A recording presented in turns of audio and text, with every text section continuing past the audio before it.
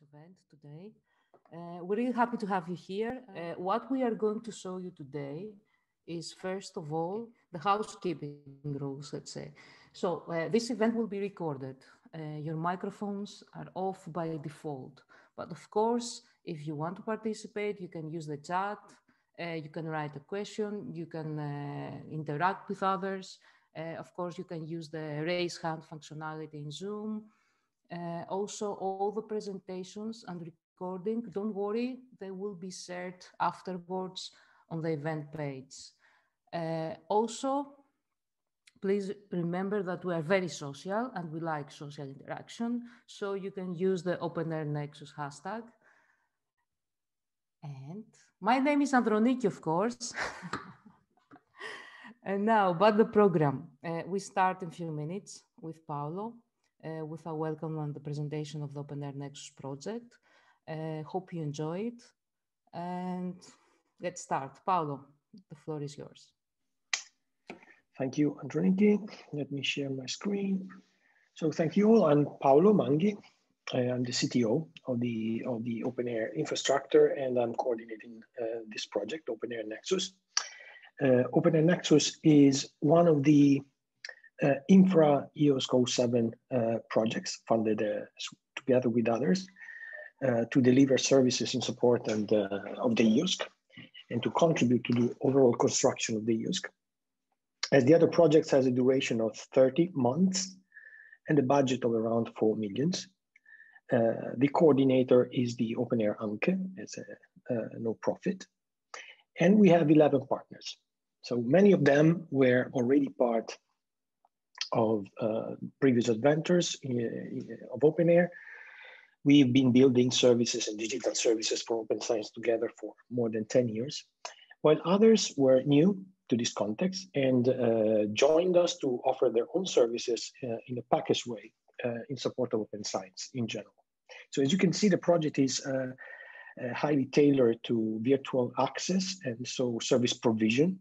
There's not much of investments into extra functionalities or extra and extensions. The only portion of extension and enhancement that is being supported is the one for the integration to the EOSC and its interoperability framework when this will be delivered. So just to give you a view from the moon, a panorama of where we are in this context, how OpenAIRE-Nexus and OpenAIRE as a whole, in fact, is linked to the overall panorama of science. We take a look at this picture. So on the left side, you see the general high-level modeling of a life cycle, right? So where you have experimentation, you have analysis of the results, you tend to publish them when possible, in early stage or in later stage. The idea is that you want to share with the whole public or maybe a subset of it, like a group of researchers, your lab, your organizations. But in general, you tend to share. Also at earlier stage, there normally is the final publishing. And then you want these results to be discovered. So that's why you're sharing the metadata and all the possible things that enable the discovery. And then still on the left side, when somebody will find what they need to perform science, they will need to reassemble and experiment.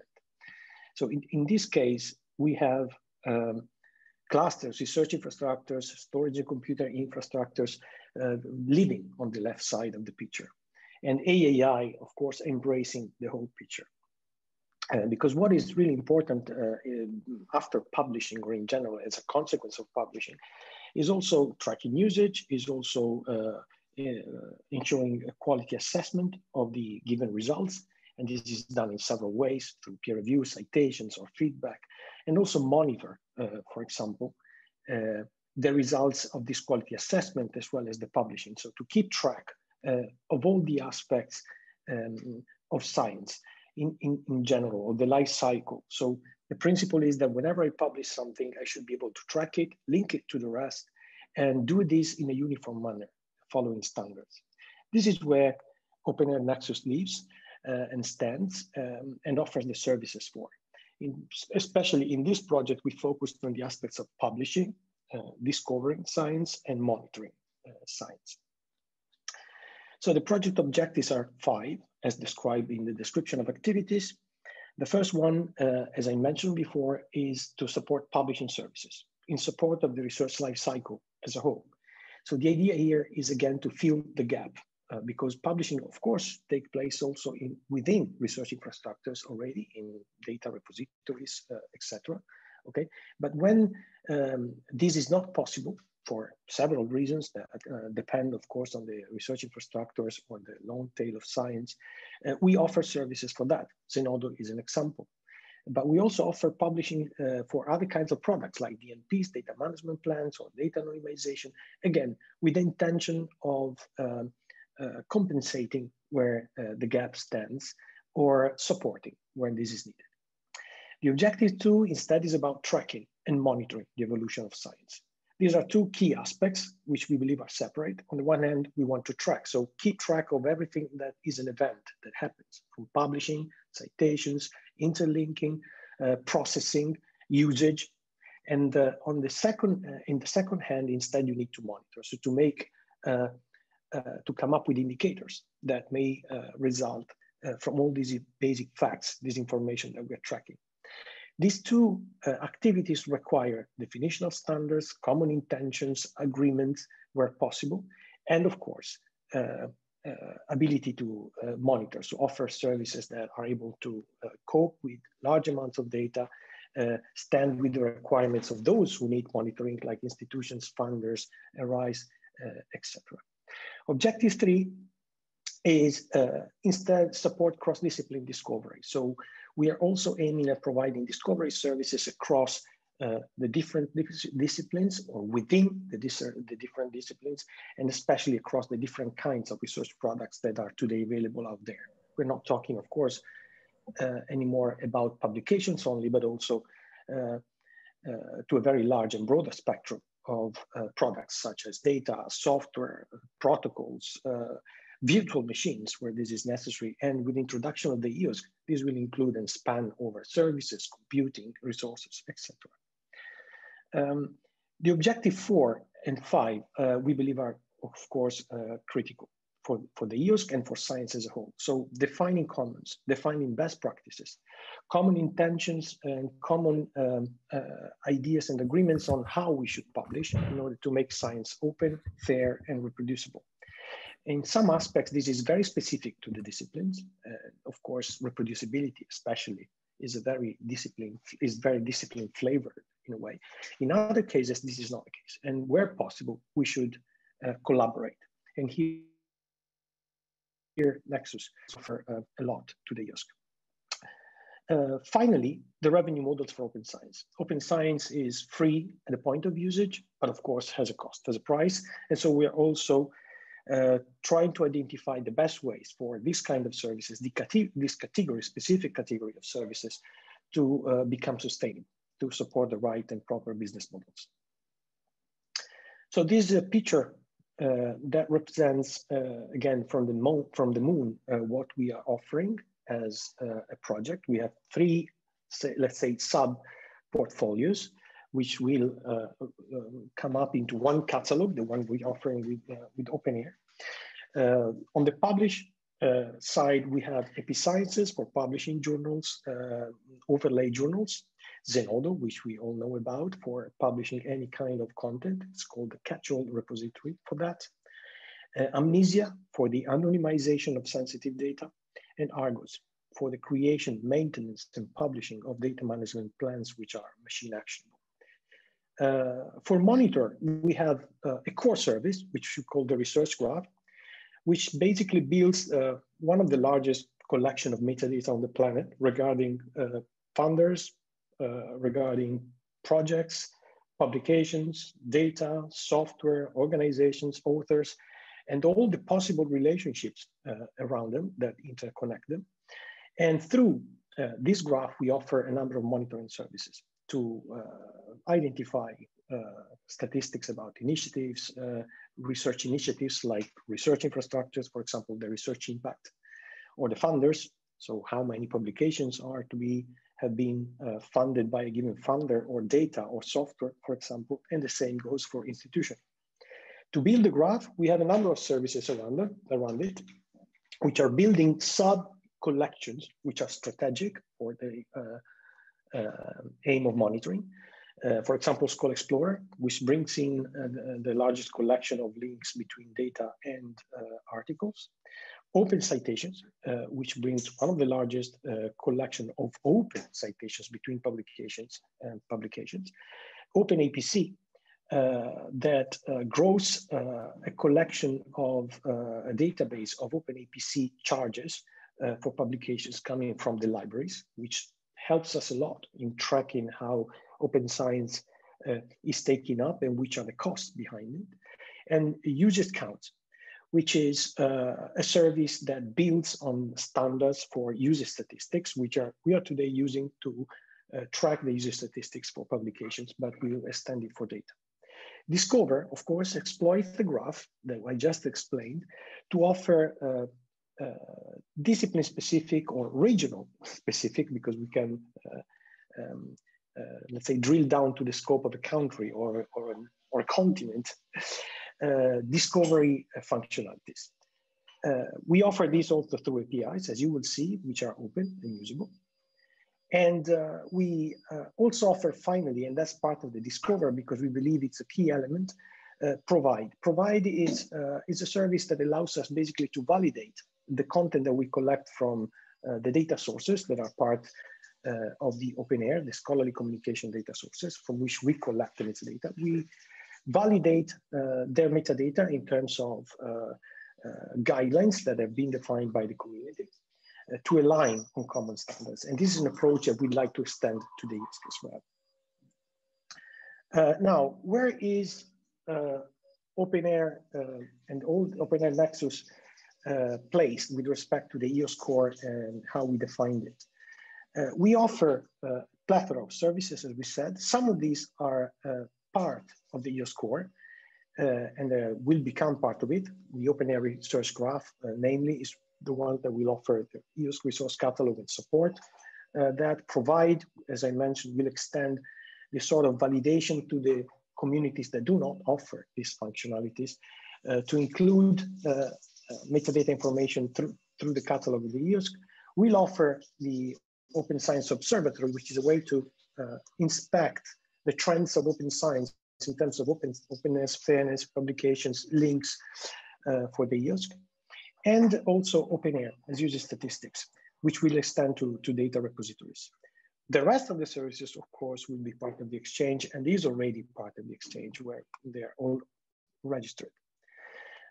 As a whole, as I mentioned before, most of the project funding and budget is aimed at operating the services.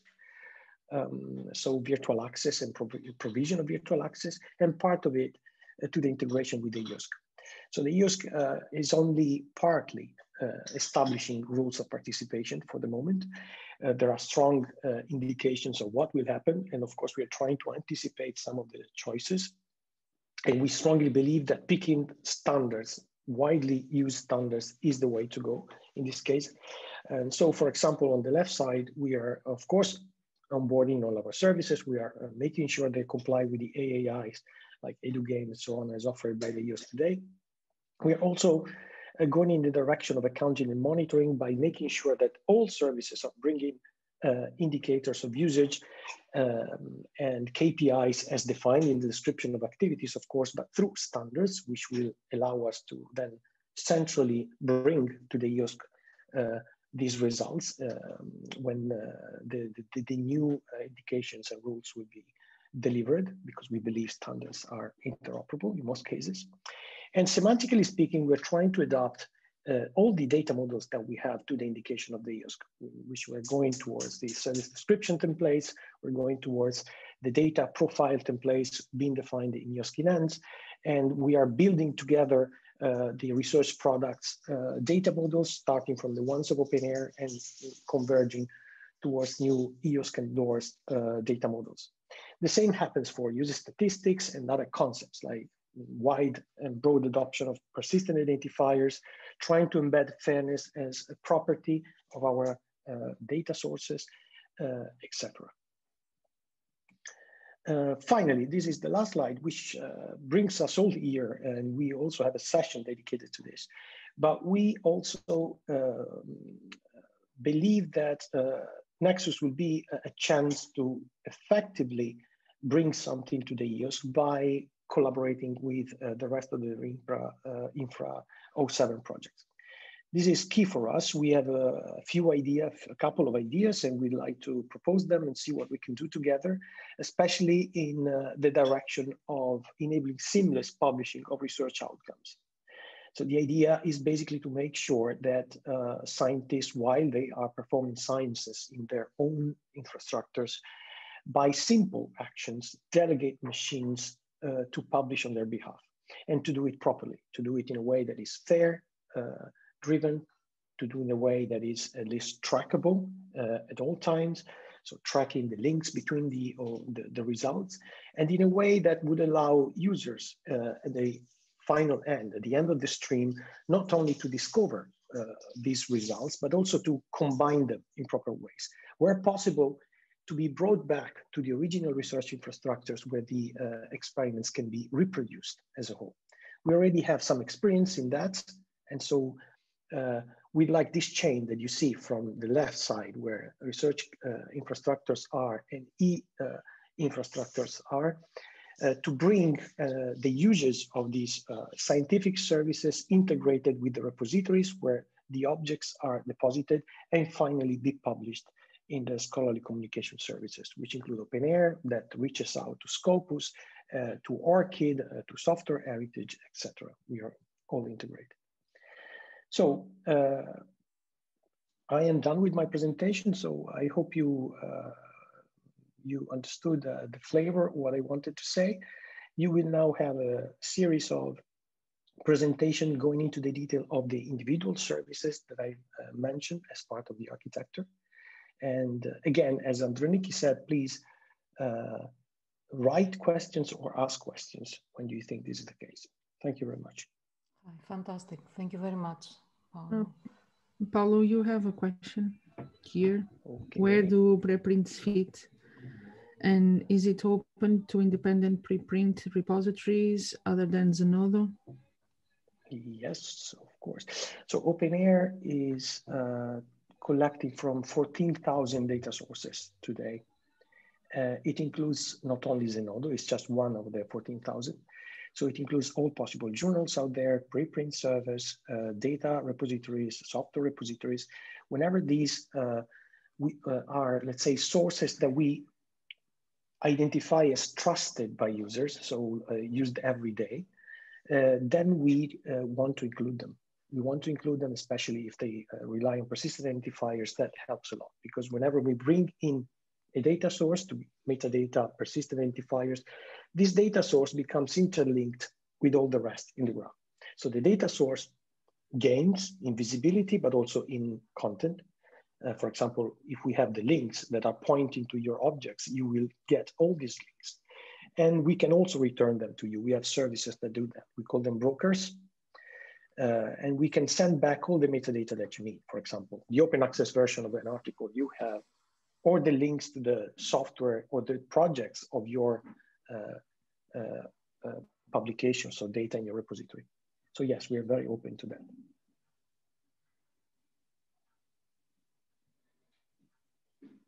Okay, the second question is about sharing the presentations. Yes, everything will be shared. Yes. We have one more question. Do you have 1 minute, Paolo, to explain yes. also? When do you say data repositories, do you mean the ability to ingest actually? Okay, so there is a difference here. So in OpenAIRE, we are not trying to offer deposition facilities, okay? So we're not trying to replace what the research infrastructures are there for. We strongly believe that the thematic approach is the one to go. So if you have repositories in your community, this is where you have to deposit your data, your software, your publication.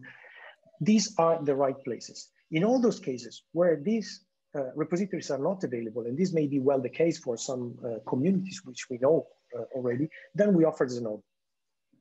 Okay. Then on top of that, we are building this research graph. And the research graph is a way to bring the information contained into these data sources together in order to build the overall map of research, right? And how it evolves over time, how the objects are linked, how the authors are related, and so on. So these are two distinct actions. So by data repository, I mean Figshare, I mean Pangea, I mean name one, PDB, ProtDB, all these will be part of the graph because they must be there to be interconnected. But we are asking the researchers to go there and deposit. So we're building the bridges. Okay, thank you very much, Paolo. Let's Thank you please for the proceed. questions. Okay, let's maybe move on to the program unless we see the question in the next 3, 5 seconds. If you want to write the questions, I can reply in the chat. Okay, so we can that would be great. Yeah. Okay. Okay. So let's continue now with the. Thank you very much, Paolo. With the published portfolio, where you will have a brief presentation of the four services: Zenodo, Episciences, ARGOS, and Amnesia. So Jose or Alex, you can start. I will be. Yeah. Yes. So just a second. So hello everyone, my name is Alex Ioannidis. I'm currently located at CERN in Switzerland, and I will be talking about, briefly kind of like giving an overview about Zenodo, called the catch-all repository for the long tail of research. So Zenodo is a digital multidisciplinary repository, so we don't serve only one specific community or domain. We have content from biodiversity, from the humanities, from computer science, from earth sciences, basically subject of this. And Zenodo is hosted at CERN's data center, which has a long history of serving some of the biggest experiments in particle physics in the past years. And Zenodo is also a place for all types of research objects. So we don't only support, it's not only about the text, let's say, so papers and preprints and things like this. We also support data sets, software, posters, presentations, anything that's part of the research process. And by default, we allow users to upload up to 50 gigabytes per record, but of course, users can have multiple records, and of course, we're also flexible when there's special use cases for larger files and larger data sets need to be shared. We try to have a very rich metadata schema so that data on itself can be described very thoroughly and to be easily, let's say, shareable and searchable and trackable for other systems. And we'll also try to integrate very well with for example, the funding agencies and grants and projects. So there is the possibility to have this holistic view of what the project's outputs are. And Zenodo, of course, is accessible via a web interface, but we also have REST APIs that make it possible, for example, for users to set up programmatic workflows and automated workflows that upload or fetch or have, let's say more complex use cases. And to date, basically what we see as a service is that we have around 15 million visitors per year. To date, we have almost 2 million records, and these records amount to about 0.5 petabyte of files stored in the CERN data center, which is just a fraction, of course, compared to all the rest of the data that the CERN produces. So why use Zenodo, and who should be using Zenodo, right? Basically, Zenodo provides a reliable infrastructure for all researchers, and especially for those who don't possibly have a dedicated domain or institutional repository. So it's a way to make it easy to share this data when it's not, let's say, when it's not straightforward where this data should go.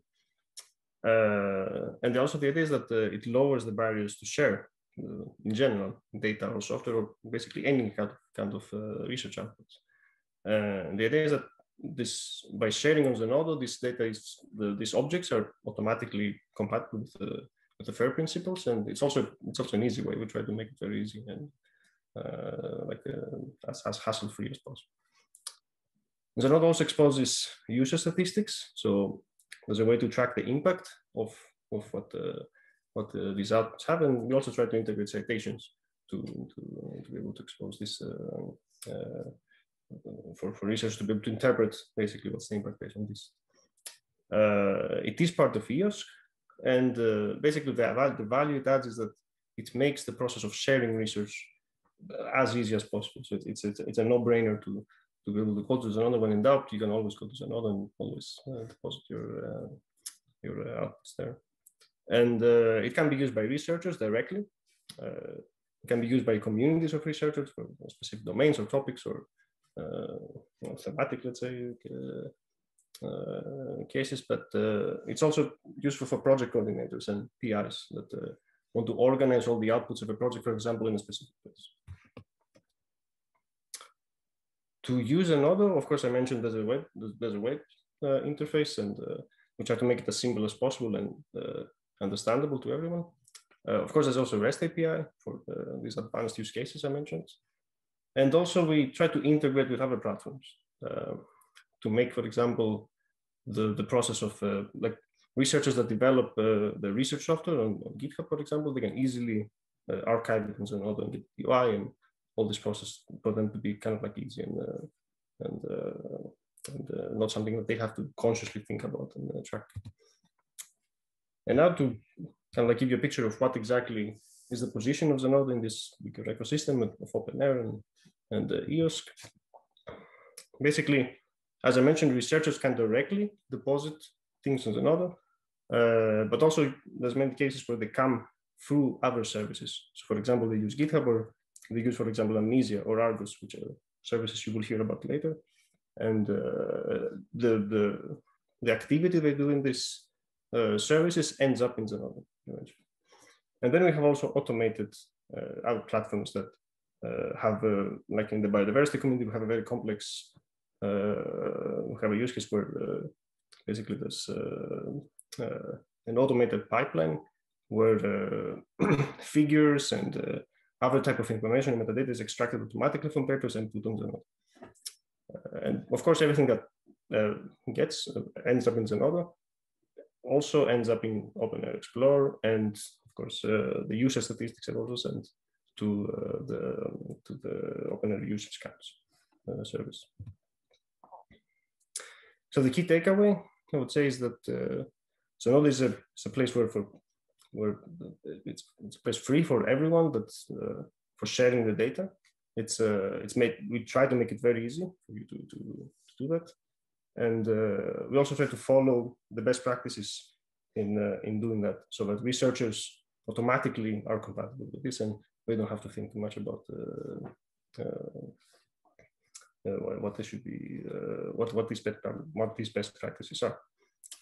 And of course, it's also more about just papers, trying to make it a place where every part of the research pipeline, every part of the research workflow is something that is archivable and something that can be put, can be tracked and shared basically in the open. And this is also part of our mission to promote reproducibility of these results. And that's all. Thank you very much, Alex. And now we can move on with Episciences. Alex, you have a couple of questions. So if you, maybe you can respond one live and. Okay, because we have a 10 minutes session for Q&A later. Okay. That's why. Okay. Let's collect all the questions. Yeah, so type in your answers. I will type in the, Thank you. Okay. So Raphael, please start. Can you hear me? Yes, clear. Yes, okay. So good morning, I'm Raphael Tournoy. I will try to share my screen. Okay, so I'm Raphael Tournoy. I work for the Episciences platform. It's a knowledge journal platform. And what is a knowledge journal? It's a journal whose content is hosted on Open Archives. So for the Episciences platform, we operate on top of open access repositories such as HAL, Archive, CWL, and very soon Zenodo. The Episciences platform enables the management of the entire scientific publication cycle. So it means submission, certification, copy editing, dissemination, and preservation. The platform is a layer of services for the scientific communities and enables them to operate high quality open access journals with content hosted on the open access repository of their choice. By design, it is both gold open access because journal content is available in open access, of course, and green open access because content is already self-archived in an open repository. We can also call it diamond open access because there is no reader fees, no paywall. There is also no author fees, no APCs, and even no fees for journals to use the platform. So why to use Episciences? Episciences is designed for the scientific communities. It is designed to save time for the readers because preprints are already available and all of the subsequent versions are already accessible during the peer review process. It saves time also for the researchers because documents are submitted once and are available in open access at the same time on the repository and on the journal website. Also, it saves time for editorial teams because we provide an all-in-one submission management and publishing system. By design, it complies with FAIR principles with both for the repositories aspects and the journal aspects. The scientific communities can control the entire publication process. So it means the submission of articles, management of peer review, follow-up of reviewers, automatic reminders, for instance also, and copy editing, and finally publication. We provide the tools and they organize the content at the peer review as they wish. Long-term access to the articles is guaranteed by the submission in an open archive. So whatever the evolution of the journal, if a journal were to disappear, for instance, the content will remain online thanks to repositories that host the content. The operating cost is reduced because we share an IT infrastructure with other public services, such as the R repository, for instance. And the hosting costs of preprints and articles are in fact spread over all the different open access repositories. The platform itself is hosted in Europe. So how to use Episciences? In fact, each journal has its own domain name. So you have to select the journal on which one you want to publish. For instance, let's try with LMCS, Logical Methods in Computer Sciences. It's hosted on Episciences. This is the home page on the right. So the first step is to submit your preprint on a repository. Say, for instance, we will try with archive for this article. You see on the right, the article, this is the first version submitted on archive. It has received an archive ID. So the next step is to copy and paste the archive ID on the submission page of the journal. You just have to paste the archive ID and the version number. So here, the example is to submit the version 1. The next step is the job of the journal, in fact, because there will be multiple rounds of peer review and multiple versions may be submitted online and on archive and also in the journal. If you look carefully on the right, you will see the submission history of this paper, and there is in fact 10 versions that have been submitted on archive. It means that could be also 10 versions submitted on the journal and reviewed. The final step is when the paper is ready to be published by the journal, once it has been accepted and reviewed by peer reviewers and the copy editing is done, it is published by the journal.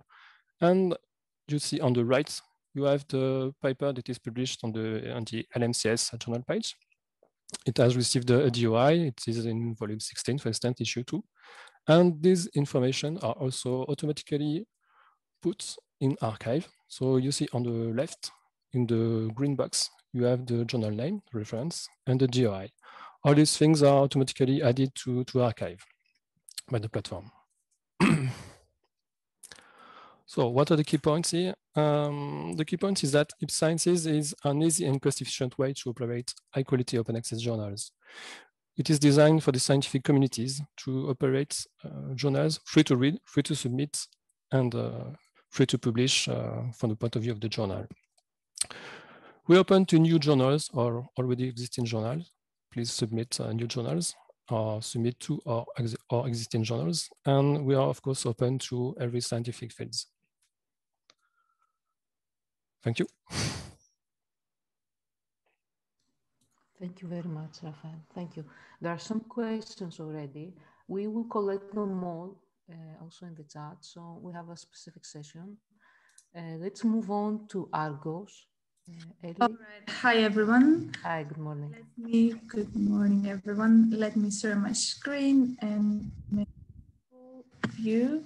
All right, perfect. So good morning, everyone. I am Elli Papadopoulou. I work for the Research and Innovation Center in Greece. And today I'll give you a brief overview of ARGOS, which to give a brief overview of ARGOS is really hard for me. So bear with me, please. First of all, what is ARGOS all about? ARGOS is a tool for planning your research data management activities according to policies set by funders, by institutions around open access and fair data. So essentially, it's a tool that helps researchers create their data management plans. In short, DMPs, I will call them from now on. It's open source. It can be configured to different domains and needs, and it can be also extended through the software, the open source software repository. It's online. You can use it online by going to the website argos.openair.eu or deploy it at own institutions, own instances. It's available also in EOSC, and you can freely use it for research purposes in your projects. Our user database is currently around 1,000 users, but it's growing. It's a fairly new service of OpenAIRE, so this is growing every day that we speak. Let me see. All right. So you might be thinking that this is yet another DMP tool, but I would urge you to think otherwise. And this is these are my arguments for doing that. So here I've selected a few key points that show the value added of ARGOS and some extra functionalities that it provides to the open science community. So first of all, why to use ARGOS is because it not only helps create data management plans, but also extends and supports a full DMP publication lifecycle, because it integrates with Zenodo and it supports the publication process that is needed to then expose those DMPs once they are generated from ARGOS, to expose them in the repositories in appropriate ways. According to, of course, open and fair principles and practices that are tied to this process. Second of all, the outputs of ARGOS are machine actionable, that they can be, they are not just plain text. They are more rich, and they can be exchanged between different machine actionable compliant, let's say, tools. And one of the things that we are doing in ARGOS is we try to, through this platform, through this tool, we try to normalize the descriptions of data. So ARGOS pushes actually towards that, not only, this means that it would not only support domain protocols and standards to be configured in the templates, but also we allow multiple data sets to be described in single DMPs. And this is important because the approach that we follow is data-centric. So different types of described data sets are handled appropriately within ARGOS, because we see that there are different criteria that have to be met, and not only by researchers, but also by funders. When we talk about produced data, different criteria when we talk about reused data, sensitive data, and so on. And this is very important because we try to give control over the individual data set rather than having all data sets mixed in a single DMP record. Also, ARGOS is interlinked and connected with reference services and data sources. We'll see in a minute how it is, where it stands in the OpenAIRE ecosystem and EOSC. And we also try to, we actually love collaborating with others. We thrive in collaborating with others and in communicating and exchanging ideas and knowledge with the open science community. So we try to get involved in this evolving, let's say, environment of machine actionability in DMPs. And one of the things that we are doing, for example, we collaborate with Provide, the other service from OpenAIRE, to try and influence repositories to apply the correct resource type in the metadata for DMPs to be properly exposed. Our main users are researchers, research projects, funders, research communities, and institutions. And here you see how our machine actionable DMP output looks like. Briefly, what you can do as an end user in ARGOS, here you see the DMP record. You see the basic metadata, the basic, here's the title of the DMP, here is the version of the DMP, we support versioning, the last time that it was edited, what is the status of this DMP, it could be draft, here is finalized, you can clone the DMP, you can delete it, you can see what grant it is associated with, the researchers that have worked in the data management activities, what is the description of a DMP, and how many data sets are described in this particular DMP. You can deposit it immediately by clicking this button. You create a record in Zenodo. You can undo the finalization and work on finish work before finalizing it and deposit it. You can export in PDF, text, and XML and JSON. You can start new version, make public, so revert the private settings and make it public in the ARGOS environment for everyone to see. And you can also share it with colleagues so that you manage workload amongst this process of the DMP writing.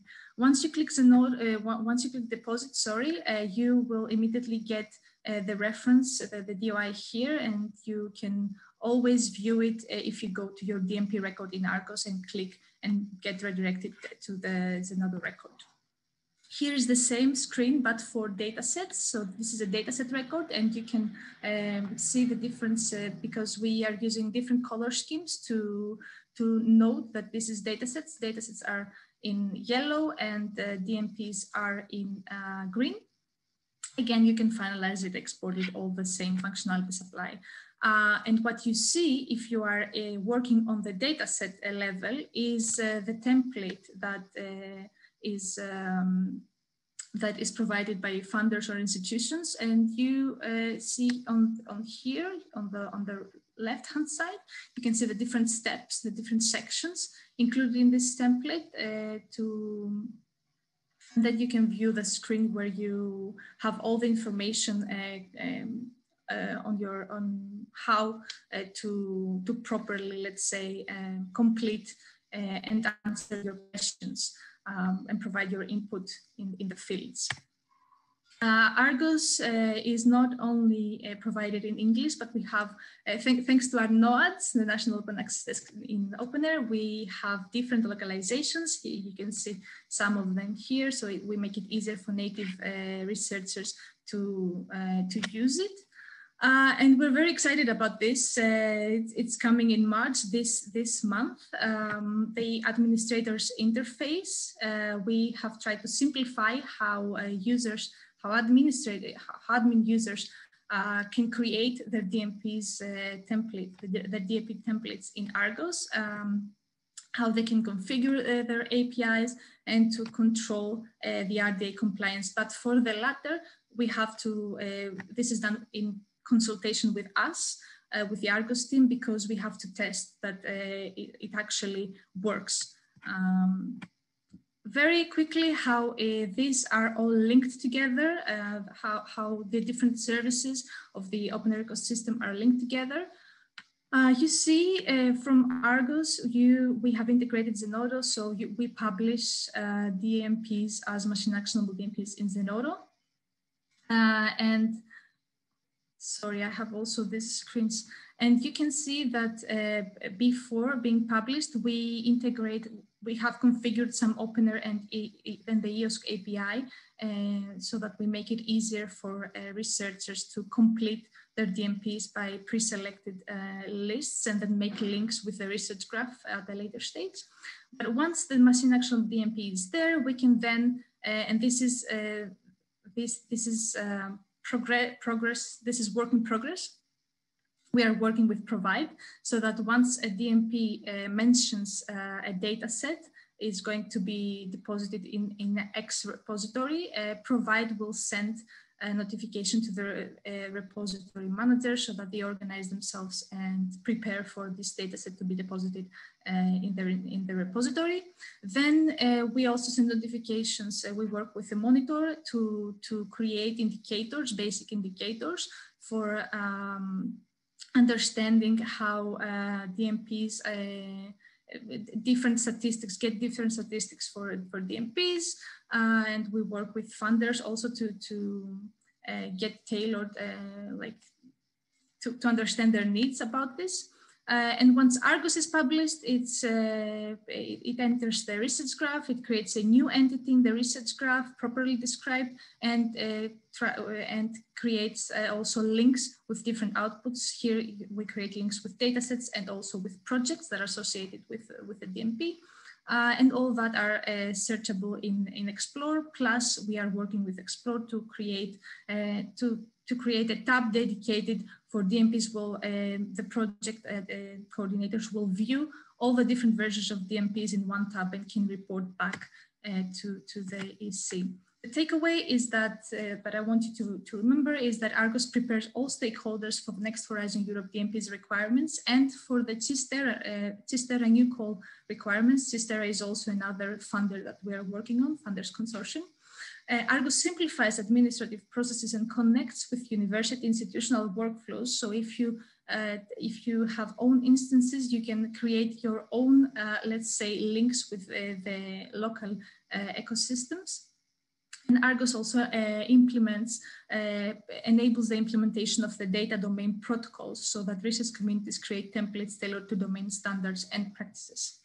I'm very happy to get and answer your questions. Thank you very much for now. Thank you, Elli. Thank you. We need to move into the next one, Amnesia. So Manolis. Okay. I'm Manolis Terrovitis, and I'm going to give you a brief presentation of the Amnesia tool, which is a data anonymization tool. It's been developed in Athena Research Center, where I work. Okay, as the previous presenters, I also have this problem of presenting all this in a very concise and short presentation. So basically what anonymization does is data anonymization. Now, anonymization is a word that we have been using forever in everyday life and even in science, meaning several different things.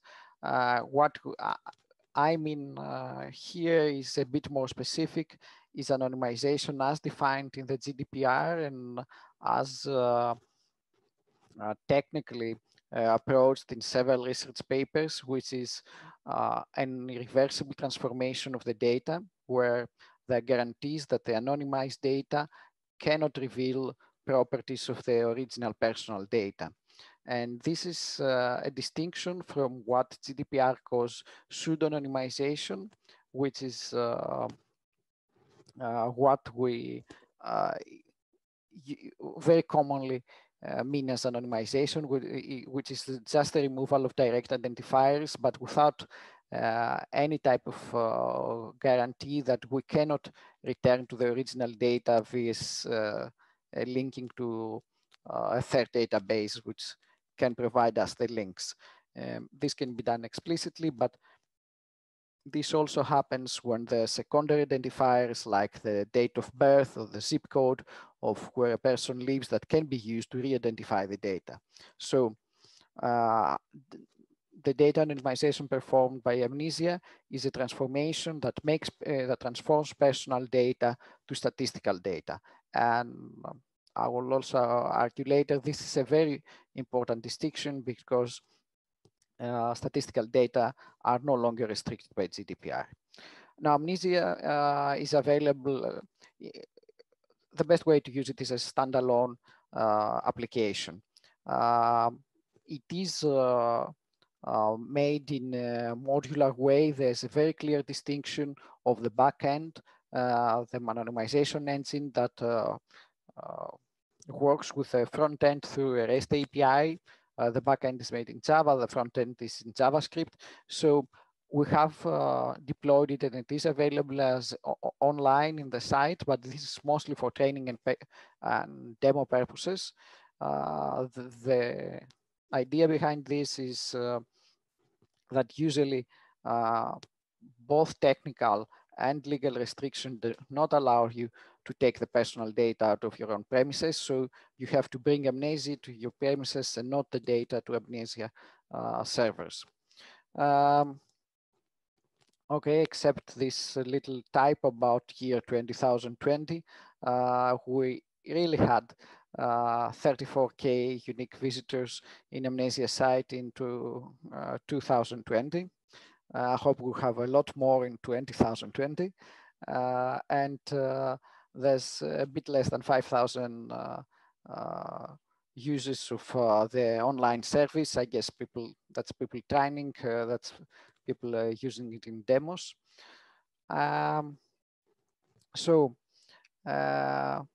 Why should one use Amnesia?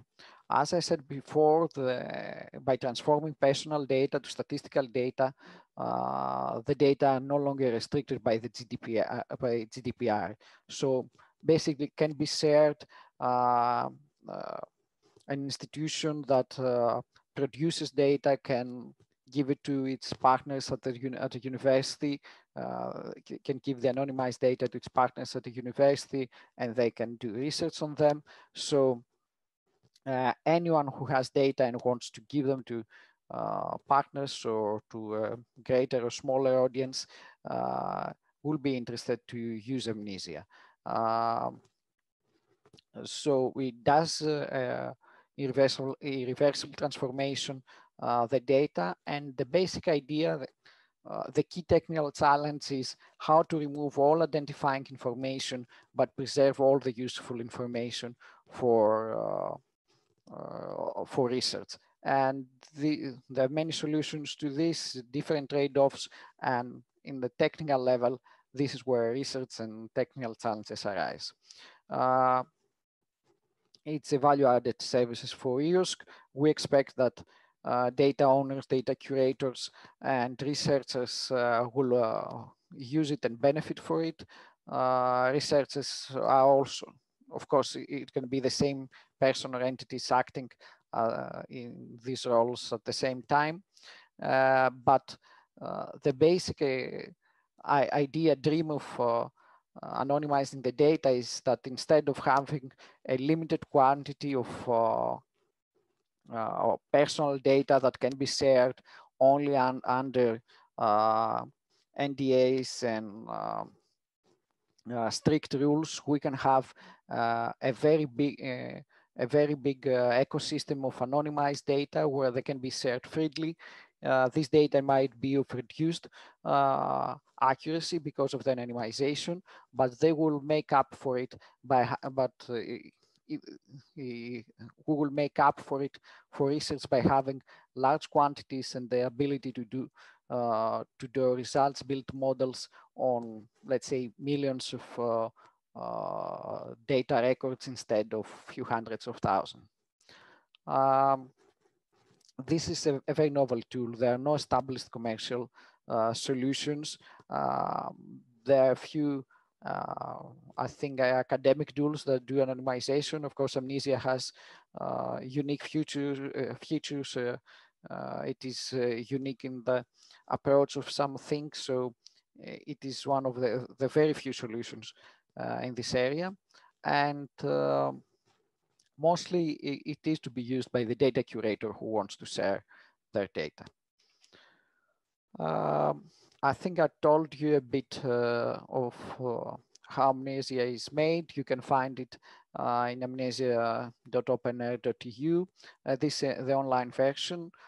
We do have limitations there due to limited resources. Anonymization, it's a bit like data mining, is an expensive procedure. You can use the standalone version through the graphical interface. You can incorporate it to information systems just using the backend engine through a REST API, or you can even use it through our command line interface. Okay, just a few screenshots to get an idea. The first thing you do in Amnesia is you upload a data set. There is a wizard to parse this data and make Amnesia understand what the data is. It's a bit similar to the import wizard of Excel for text files. So people using this kind of tools will be familiar. So the steps is that we put the data, we create, okay, I have it here. We create a generalization hierarchy. This means the rules by which that Amnesia will use to abstract the data to remove any kind of identifying combinations of data attributes. And finally, depending on the algorithms, Amnesia will provide a whole lattice of different solutions where the user can choose different ways to anonymize the data, where different trade-offs between data accuracy and privacy will be given, and basically different areas of the data will be preserved, right? For example, depending on the research, you might be more interested on the area where a person lives or their age, and you can decide which one of the two you will preserve in a better way. So the positioning of Amnesia in the OpenAIRE ecosystem is, I think it's a bit clear. It's next to the data source. Basically, the data owner or curator anonymizes the data before making them fair, before offering them to the community. The idea is that the data owner has personal data that cannot be shared, so it anonymizes the data with Amnesia and gets statistical data, which the anonymized data, and then they can be inserted in the EOS ecosystem. So we expect that this happens, for example, before uploading them to Zenodo. Right, Amnesia actually has inherent support for Zenodo, so you can anonymize the data on your premises and then directly upload them through Amnesia to Zenodo. So takeaway, Amnesia does data anonymization, which is a different thing than pseudo-anonymization. The resulting anonymous data of Amnesia are no longer personal data. They are not restricted by the GDPR. Amnesia, as it is now, it is a free tool. You can download it and use it on your premises. And it is one of the very few solutions that do data anonymization. There are several solutions in commercial tools that help obscuring some properties of the data, doing masking, doing hashing of some field, but none of them does data anonymization in the sense that GDPR defines it. So I guess that is all. Thank you very much. I see the chat flashing, so I understand there will be questions, but I think yes, Androniki will organize them. Yes, right? Manolis, most of the questions are being answered, so just have a look and pay attention to the chat, because if there's any question, you can answer directly. Most of the speakers have already answered, so it's quite active. Okay, thank you. I'm stop sharing. And... Yes, and now we move on to the Q&A. As I already said, most of the questions are being already answered. So we're going to record all the chat. So in case you have not seen all the questions, because we are running a little bit late. But now I need you to go to Menti. We have some questions for you. But in case you have some questions to raise to one of the speakers, in the reactions button, you can raise your hand or open your mic, so feel free. Yeah, please let's see what you answer also in Menti, because it will be really nice for us to understand what are your interests, what is that you like, what is something that which service you would prefer to use, and to understand more about you, your profile, and preferences, and to see that you really did understand what we described here with the 4 services. I see moving. Oh, Zenodo is a winner, I see here. Yes, I've already put the code. For the ones who haven't seen them, go to menti.com and then use the code, go to the chat. There's a question for Manolis. I don't know if you want to answer directly or open the mic, Manolis. Hi, I will open the mic. Yes, so the question, it's not just for quantitative data, it is also for qualitative data. For qualitative data, the difficulty is that someone must usually create the generalization rules, these rules for abstracting the data by hand, or in the case where, like the example I presented, where ICD codes, which is a predefined ontology for medical diagnosis, they can be used, they can be taken from some online source. So this this is a more difficult challenge for qualitative data, but Amnesia does both. And we do have documentation online, and we're adding new material all the time about how to use the Amnesia tool. There are a few webinars that are also online, and we plan to add some more videos with tutorials. So as we see, Zenodo is the most known service here. It's going to be one of our goals. Maybe we can repeat these questions at the end, close in the middle of the project, also in another event, and see how many they will use also the rest of the services. So can we move to the... Yes, please. So how do globally access the value or the interests of these services? Let's see out the reactions. I've already retype again the access for Menti and the code, but you have here on the top of the slide also. Again, it will be nice to have more than 30 answers to have a good view. You're 21. Let's see. Yeah. It's like the racing Zenodo, of the services. Zenodo is also the most, let's say, general purpose services among the 4, right? Mm-hmm. Yes. It's usually by all researchers in terms of functionalities, while the other 3 are kind of scoping down to specific categories of researchers or officers, so that's more reasonable. Yes, and ARGOS and Amnesia are more recent, yes. Well, it's not just the timing, because these are functionalities that are useful and known. But if you take 10 researchers, how many of them need to anonymize their data? Maybe half a one, right? Not one. And it's the same for ARGOS. How many need to manage a data management plan? Well, they all need, but typically it's one that does it out of a research group, right? And it's the same thing for Episciences.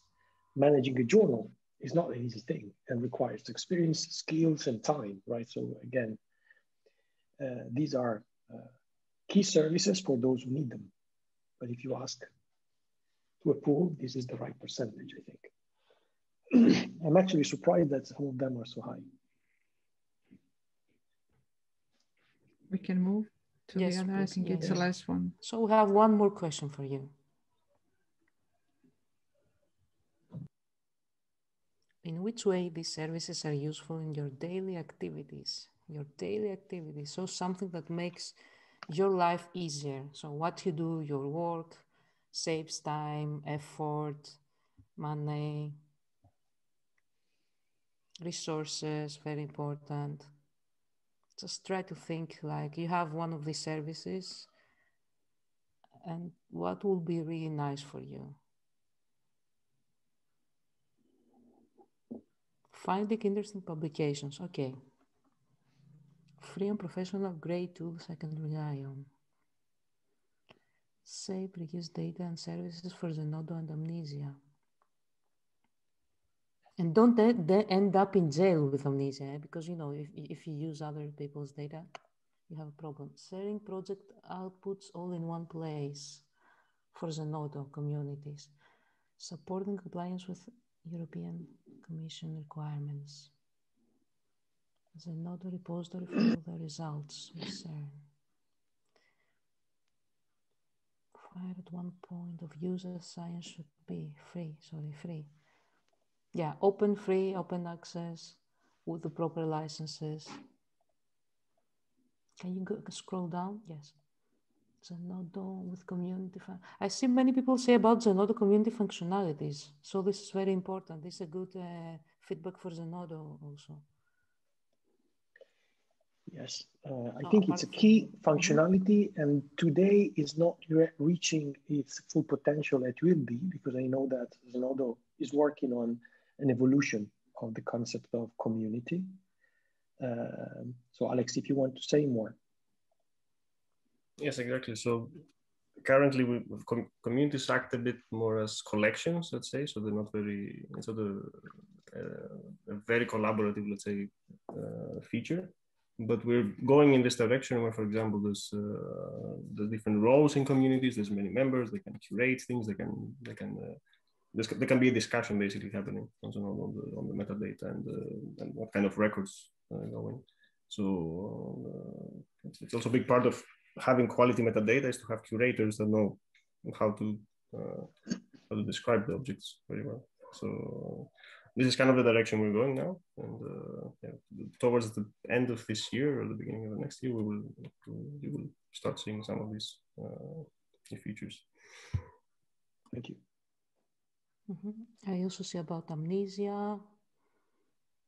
It's yes, very important. Manolis has another 2 more questions for Amnesia, but I don't know if we want him to answer publicly or just in the chat, because we are running a little bit late. Yes, we're a little bit late. So we're moving on. Another important aspect. 2 minutes.